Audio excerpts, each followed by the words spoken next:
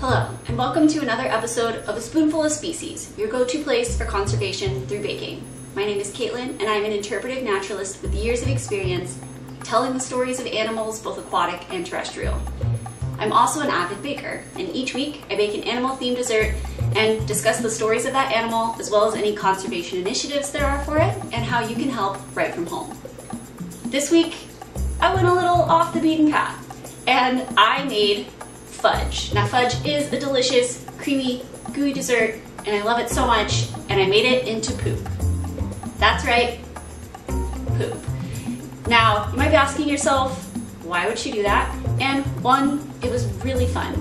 And two, because poop is an extremely important part of our natural world. And I'm gonna let you know about it today. Now, before anyone gets excited, just so you know, there's no poop used in my video today. That is real, only edible, and by edible, I mean fudge. And if you're like me and you love scat or the talk of poop, then keep watching this video. Otherwise, it might be best to turn your eyes away now.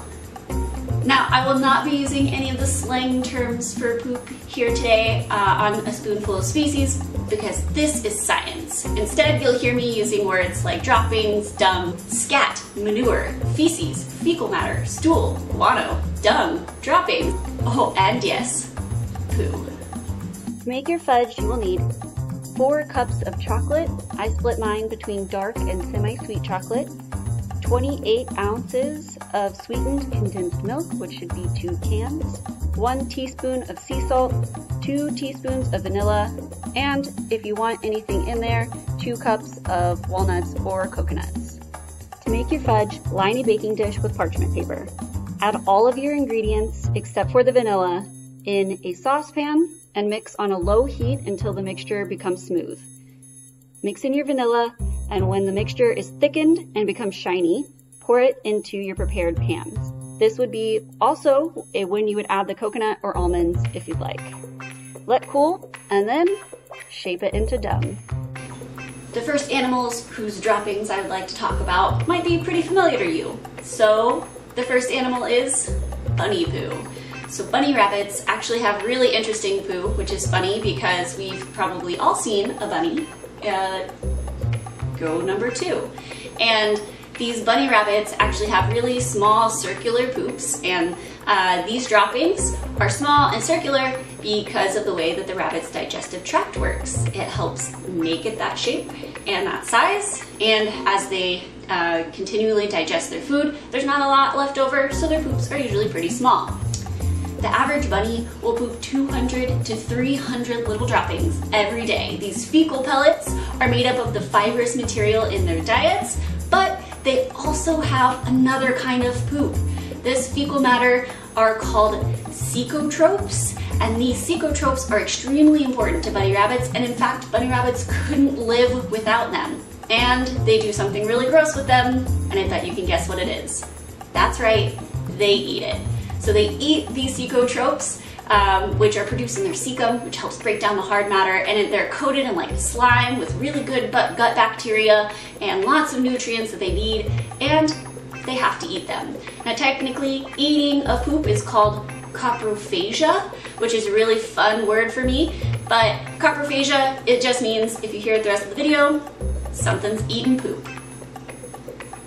So yes, many animals in the animal kingdom actually exhibit coprophagia, the eating of poop, because of a few reasons. One, they might eat it because there might be nutrients or bacteria that they need in their diet that they can't get elsewhere, or 2, to maybe tell something about another animal of their species, or to hide themselves from predators.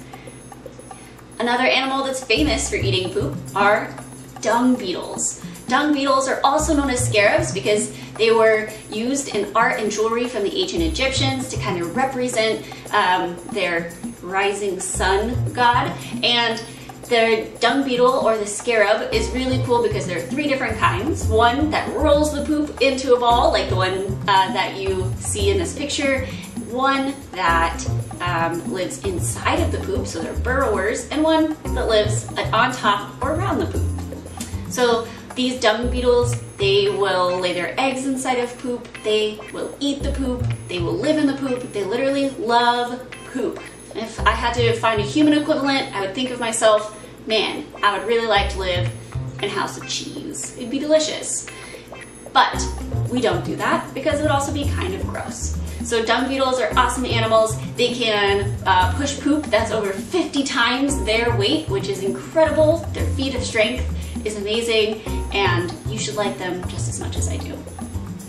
This next animal you might not have heard of before. These brown marsupials are called wombats, and they are related to the kangaroo or the koala. They have those little belly pouches where they keep their babies, and wombats are really interesting animals, but they also have some of the most interesting poop in the world, and that's because their poop is cube-shaped.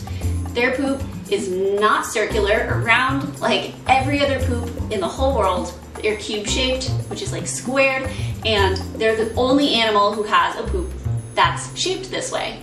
And scientists did a lot of digging, and they think that they have this cube-shaped poop because they want to be able to, one, stack their poop up really tall as an impressive display, just like sometimes we stack our Legos really high as an impressive display, or as like a game. So they stack their Legos, their poop really high as an impressive display, and also to attract other wombats to the area without the poop rolling away. So who knew? Square poop.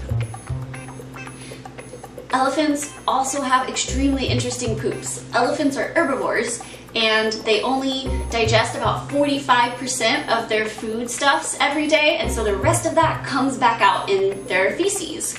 And elephants can poop about 300 pounds every single day, which is an incredible amount of poop. They also have extremely large poops. So my fudge poop that represents their poop is not to scale. Because their poop is so fibrous, it's actually extremely good for the ecosystems in which they live and acts as a fertilizer, and some farmers use it as fertilizers for their plants. You can also make poop paper out of their poop because it's so fibrous and so full of nutrients. So you can squish it together and make elephant poop paper. So this is my cute little book of elephant poop paper. Rhino poo, much like elephant poo, is also extremely fibrous, although they do digest more of their food than, say, the elephants do. And their poop is always in one big pile together. They all poop in the same place, and it's called a dung midden. This dung midden is kind of like social networking for people.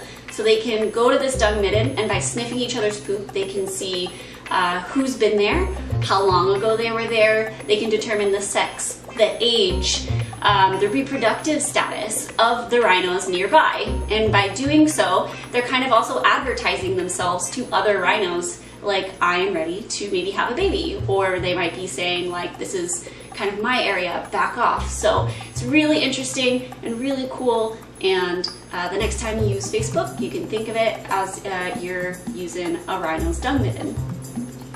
Blue whales are not only the largest animal in the world at over 100 feet long and can be over 300,000 pounds, but they also have the world's largest poops.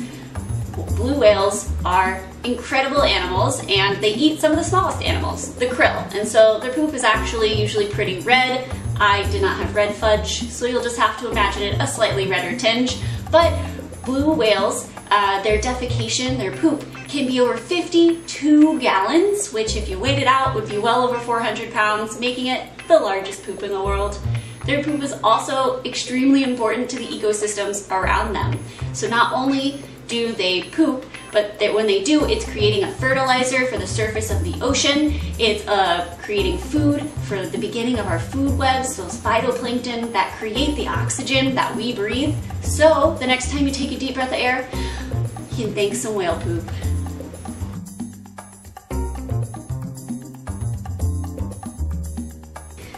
Poo is not just important for the animals in the natural world, but also for the scientists who study them.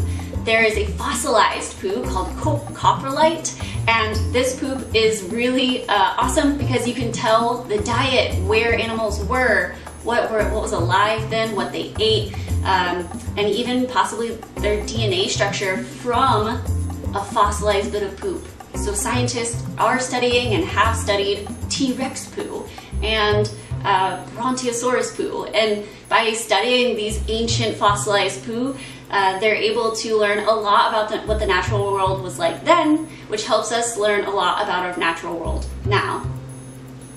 Scientists also study feces in order to tell a lot about the natural world today.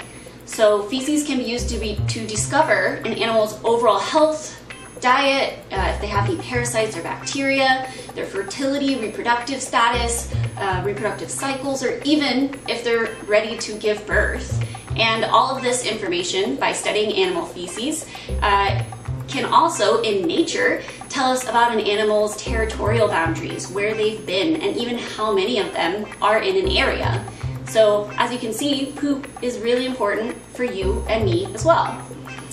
Poop is also an incredibly important tool for conservationists, and working with poo, actually finding conservation initiatives that work with poo, was extremely simple. I thought it was going to be a lot more difficult, but it turns out a lot of scientists are studying a lot of poop. So, a couple of my favorite. Number one was the conservation canines, which is based out of the University of Washington, and they use canines, dogs, rescue dogs, to sniff out scat in our oceans, so sniffing for whale poop, especially orca poop, and also in the wilderness to be able to study their poop and study the animals that make the poo. Number two, the San Diego Institute for Conservation and Research, they study rhino poop there because they're trying to save southern and northern white rhinos and also Indian rhinos. So by studying everybody's poop, they can track their hormone levels and how they're feeling and when they're ready for reproduction, which helps their species survival plans, which helps rhinos both at the safari park and zoo and also in the wild. So what can you do? One, you can go learn more about poop. It's incredibly fascinating, really interesting, and if you go to iNaturalist.com and you walk out into nature, take a picture of some poop, you can log it there and you're helping scientists study that poo.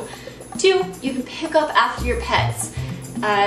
Leaving dog feces out in parks or in the wild or even in your neighborhood, their poop has a lot of stuff in it that doesn't belong in nature. It can disrupt the ecosystems or the equilibrium of the ecosystems just by leaving your dog poo. So pick it up. Whatever you take in, pack back up. This has been another episode of A Spoonful of Species. My name is Caitlin. I hope you liked this episode as much as I enjoyed making it. Come back and see you next week and follow me wherever you follow people. Have a great day.